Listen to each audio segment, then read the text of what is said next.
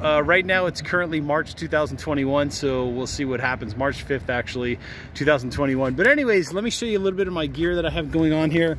Basically what's happening is I have an really old Osprey backpack. This is probably from like the mid 90s. I've got a secondary pack that has a lot of my hammock hanging stuff and that kind of thing. I've got a overnight bag down there, sleeping bag that's rated for about 30 degrees or so. Then I've got my eggs stuffed into here. This is my ground cloth, basically, so that I don't, I have a place to put my shoes and that kind of stuff. And then up here in this top part is where I have most of my cooking stuff. So there's a couple different stoves in there. I want to test out a couple different systems. I've got basically like a Coleman propane type of a thing going on with an adapter. I will put links down in the description there down below to some of the products that I am using. By the way, now is a good time to hit that subscribe button if you haven't already subscribed to this channel. I really do appreciate everybody that has subscribed so far.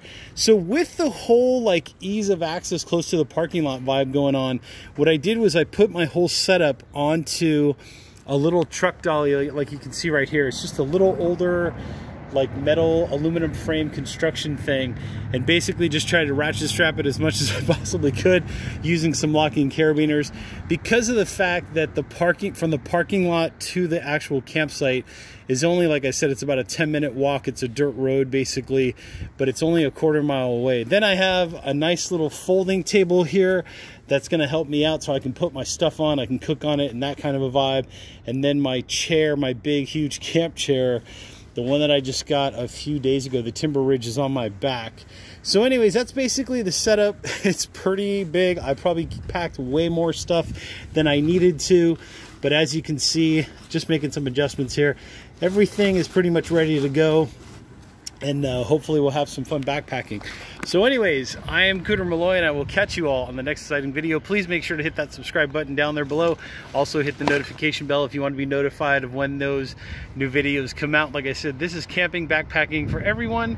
If you are a larger or more oversized individual, then maybe you might get a little extra bit of information and content out of here. That's the reason why you want to subscribe to this channel. Down in the description there down below, there's some links to some pretty cool products. Make sure you check those out. And also lastly, down in the description, big motorcycle coming by, there is a link to my Facebook page. It's Cooter Malloy Product Reviews, so make sure to check that out.